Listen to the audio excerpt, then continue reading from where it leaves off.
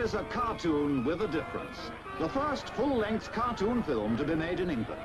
Produced by the brilliant team of Hallis and Batchelor, it has been acclaimed by New York and London critics alike. It tells a compelling story for every adult. Yet it's assuredly a film that every child can enjoy. Come and visit Animal Farm. Napoleon, a pig of a dictator. Squealer of the sly eye and lying tongue. Long live Napoleon! And Snowball, who is hounded out of his animal kingdom. You'll love Boxer, who works like a horse. Muriel, who acts the goat. His faithful friends, Benjamin, the willing donkey. Meet its quite extraordinary inhabitants. The wise and wishful old Major.